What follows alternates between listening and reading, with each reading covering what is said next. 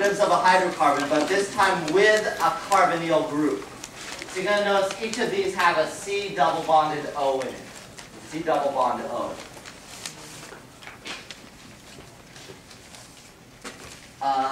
So let's take the first one, aldehyde. Aldehyde, that's where on one side of the carbonyl there's an organic, and on the other side it is a hydrogen.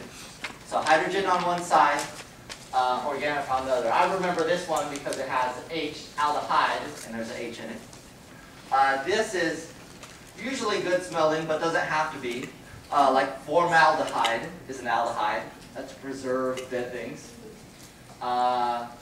Others like cinnamon, cilantro, those sort of oily smells are aldehydes. Ketones is the next one. That's where you have a C double bond O. On both sides is an R group, or an organic. And ketones are all over the body. A lot of interesting things with ketones. They're in amino acids. They're everywhere. Sugars, etc.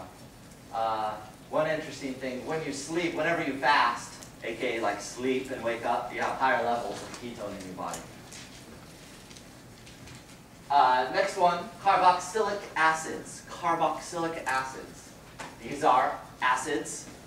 This is where on one side is an organic, the R group, and the other side is an OH. So it kind of looks like an alcohol a little bit.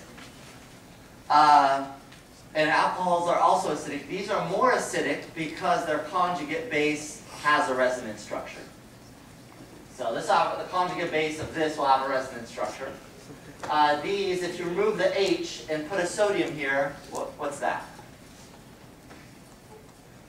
You have a long carbon chain here, put a sodium here, that's soap. So carboxylic acids related to soap.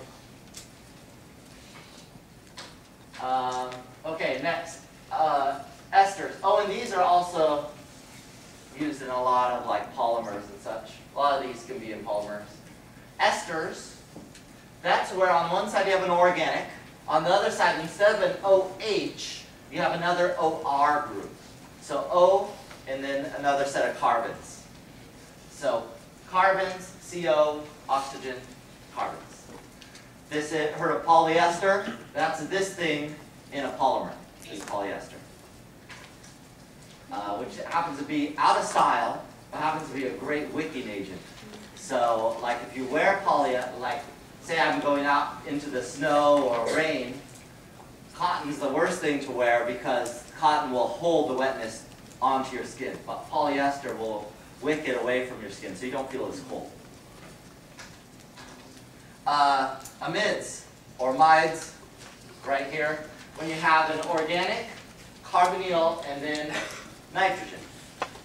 And this nitrogen, like the amines, could have organics on it or could be H's. It doesn't matter. As long as it's organic, CO, and then nitrogen, whatever's on the nitrogen. Amides, like if you heard of nylon, Kevlar, etc., that's right here, this category. So these are your functional groups.